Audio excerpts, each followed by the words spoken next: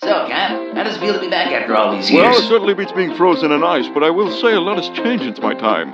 So much so that it's a bit confusing to catch Well, up. I thought you would say that, so why don't we have a little talk? I'll connect the dots and catch you up to speed. Well, that would be swell. Well, right off the bat, I'm sure you're confused at how what once was an ordinary household item is now everywhere you go. And they're much more important in today's society, much more than you've ever Yes, expected. exactly. The television.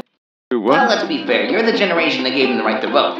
After that, it's just been a downward spiral. Now they have all kinds of rights. Rights in the workspace, what are rights you at home. You can't even tell them to make a sandwich without saying please I and thank believe you. you're confused. I know how things used to be, but now they're just kind of like regular people, like you and me. Jesus Christ. Oh, I know. No, that's not what I That's meant. a lot to digest, Steve, but we're not done. I'm sure you've noticed, but there's been a lot of minorities. Oh, my Now, God. I'm sorry to be the bearer of bad news, Steve, but segregation is over. Racism is no more. For the most part. There still are subsets of the country where it's very much alive. You know, if you want to go there, you're more than What? welcome. Also, probably should have said it sooner, but there are certain words that are just not socially acceptable anymore. Let me just list them for you. Stop me with your finger one, right? No. Starting off, Stop! Just stop it. Well, I'm not racist. I'm not racist. You're not...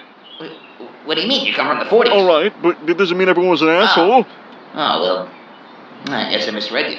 I mean, you're not just a little bit racist? No.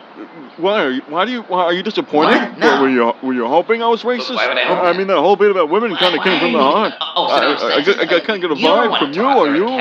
I'm just I kind have of a black friend. not Got racist. it. You know what, Cap? Considering where you're coming from, you really are the best of all of us. It's not like that, Iron Man. Equality is a part of the American dream. The A on my head stands for an America better than the one we have today. One we should strive to be. Simply amazing. Oh my gosh, it's Captain America.